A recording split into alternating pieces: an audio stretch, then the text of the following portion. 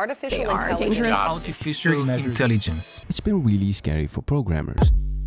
Day after day, we're getting these statements from big tech CEOs saying that AI is going to replace coding and that it's imminent, which created a lot of division. Some believe that AI is indeed taking over, some others think it's overhyped and just a passing phase, and the victim is of course the new students. Rightfully so, they're starting to question if studying computer science is even worth it. But are we really getting the full picture? Are these CEOs dropping these wake-up calls because they care about our future, or do they have businesses that thrive on AI? I mean, this guy's got a business in AI, so does this guy, and this guy. I try to give my opinion on this with knowledge I have. Now, I'm not really a developer, I can't speak for all programmers, so my main focus will be the data roles.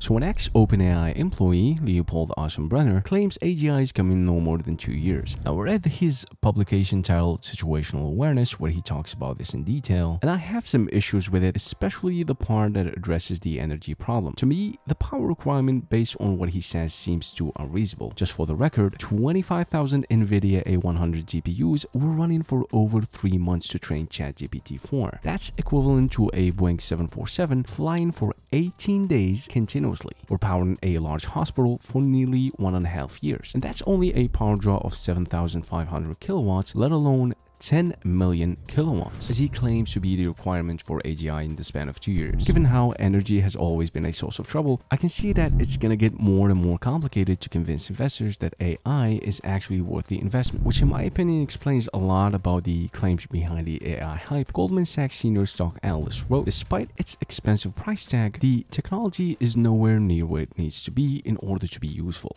He adds, overburdened things that the world doesn't have use for or is not ready for typically ends badly. It's things like these that make me believe that even if we have AGI, it will take at least 10 years just to get over the barriers for it to be properly implemented. But even if resources are no longer a problem, there's still a serious discussion that LLMs are not the path to AGI, since all we do to improve these models is either adding more data, more hyperparameters, in an attempt to make them generalize well, especially against out-of-distribution data points. And the problem is that eventually we'll run out of data, because it's not really clear yet that LLMs can actually reason. We have on one hand research papers like the one showing they passed the François Cholet benchmark, which shows glimpses of situational awareness, pun intended, and on the other hand, Apple's recent paper showing that LLMs can't really reason. So nobody knows whether all they do is recall reasoning versus what we want them to do, which is fresh reasoning. Yann LeCun explains that LLMs lack the embodied understanding of the world, which is better captured in math and physics rather than human language. So maybe a paradigm shift is also necessary, I don't know. Nonetheless, I personally think that LLMs are great, especially things like Cursor, ChatGPT 01. They can obviously code, and overall they've been a boost of productivity to good programmers at least. And honestly, a productivity boost usually means partial replacement. And I understand all the talk about how it's just another layer of abstraction, but it's an impressive one. And it's way different compared to the move from assembly to C to Python, because even with Python, you still needed exactness. Whereas with English and LMs, you can just get away with asking loosely and not really knowing what you're talking about, kind of relying on the LM to understand what you're trying to say. But as of right now, I think the biggest impact LLMs have is how they're setting up the bar higher for juniors, which begs the question, what does all this mean for you?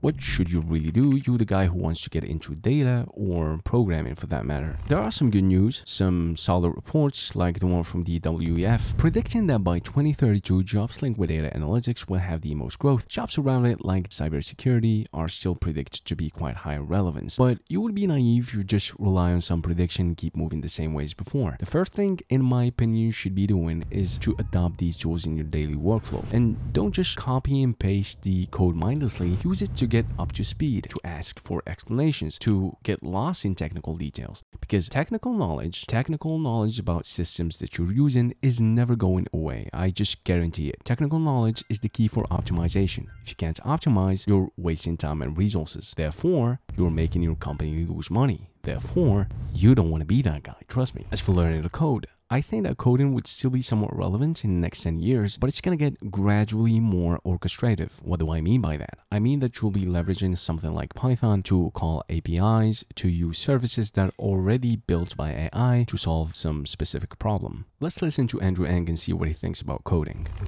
I think I really want to encourage almost everyone in the world to learn to code. I think it'd be worthwhile for definitely all many knowledge workers, maybe, pretty much everyone. And I think, well, once society wondered if everyone should learn to be literate. Unfortunately, we've moved past that. Today, we still wonder if everyone should learn to code. And I think the answer is yes. I plan to, my kids are a little bit young. I plan to teach them to code when they're a little bit older. And that's because the ability to precisely tell a computer what you want the computer to do for you, to me, that's the heart of coding. It's not about syntax. I love Python, but it's not about the Python programming language. It's about the skill to take a problem, break it down, and systematically tell a computer what to do. And I do see a strange almost convergence between English and Python, where my Python code now has a lot more English in it because I'm writing prompts to tell an LLM what to do. And then also when I'm writing English for LLM, there's this structured step-by-step, do this, that my English looks, a little bit like pseudocode. But I think the heart of programming is being able to precisely determine and then also tell a computer exactly what you want it to do. Whether you're coding or not, at the end of the day, you'll always be solving problems. It's the one skill needed at any job regardless of AI advancements. That's why I brought you Brilliant, today's video sponsor. I remember about 9 years ago when I started my journey in engineering, I was set on building a strong foundation in physics and mathematics, so Brilliant was essential in my routine back then to become well-versed on these subjects. And I think it helped me out a ton. Brilliant is great for sharpening problem-solving skills, especially in math, science, and data analysis. The lessons are quick, the explanations are super intuitive, and the courses cover pretty much everything you'll need to know about a given topic. I go to Brilliant whenever there is a topic I find interesting but just don't have the time to learn, and I truly believe this is going to be a worthwhile part of your routine if you want to get into AI, data science, or computer science, since the emphasis here is always that hands-on problem-solving framework. So if you're interested, use the top link in the description, brilliant.org/datasensei, to get a 30-day free trial plus 20% off of your annual subscription. Big thanks again to Brilliant for sponsoring this video. To be honest, no matter how I see it, tech is the fastest growing thing. It's one of the most revenue generating industries, so by getting into tech, whether it be programming or AI, you'll gain leverage and you'll have a far better positioning compared to anybody who's not in tech, which will allow you to take advantage of opportunities should they come in. And this is not some wishful thinking. This actually happened with the creators of Devon. These guys were lead competitive programmers, they obviously knew how to code, and when the world was all AI hype, they took advantage of that. I'm gonna leave you out with an interesting clip from Andrew Ng that show how AI can allow for tech to target untapped domains. Let me now share my thoughts on what are some of the AI opportunities I see. This shows what I think is the value of different AI technologies today, and I'll talk about 3 years from now.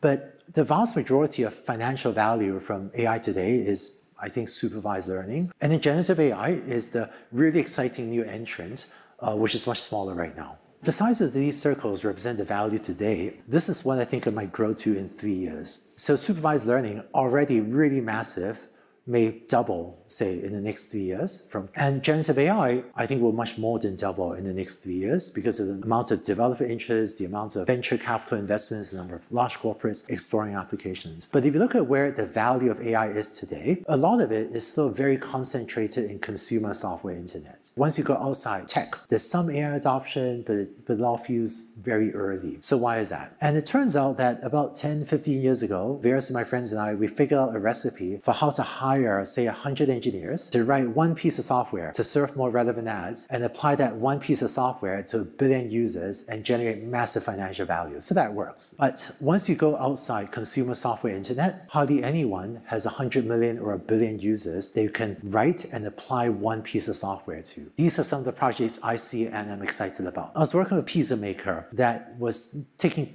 pictures of the pizza they were making because they needed to do things like make sure that the cheese is spread evenly. So this is about a $5 million project, but that recipe of hiring dozens of engineers to work on a $5 million project, that doesn't make sense. So in other industries, I'm seeing a very long tail of tens of thousands of, let's call them $5 million projects that until now have been very difficult to execute on because of the high cost of customization.